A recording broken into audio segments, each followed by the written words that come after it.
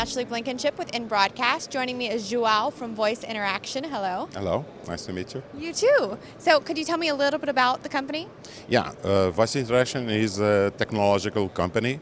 We basically develop speech recognition systems, and we are working in different areas, but in terms of broadcast news, we work on terms of closed captioning.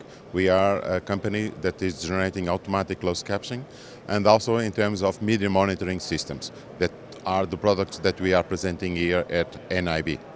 And so what's new? What's the latest? Yeah, basically we have a new version of our AUDIMUS.MEDIA, which is our system for automatic closed captioning. We have a large vocabulary with more than 200,000 words. We are using machine learning algorithms to the system to be always learning from the data that we are collecting from all our clients. Very nice. And can you talk any bit about what we can expect to see in the future?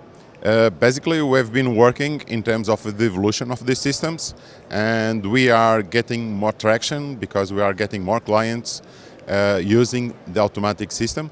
And what we are looking for is to these clients to be able to provide a good service for them using our technology, and the fact to be a full automatic system that is able to produce a good accuracy and a good level of services. Of course. So what's a website people can go to?